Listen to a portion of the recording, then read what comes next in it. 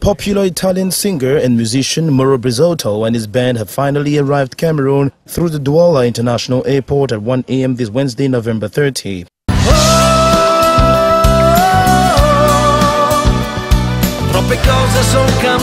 The international Mauro Brisotto band, whose specialty is classical music and the promotion of Italian music, are on a world tour.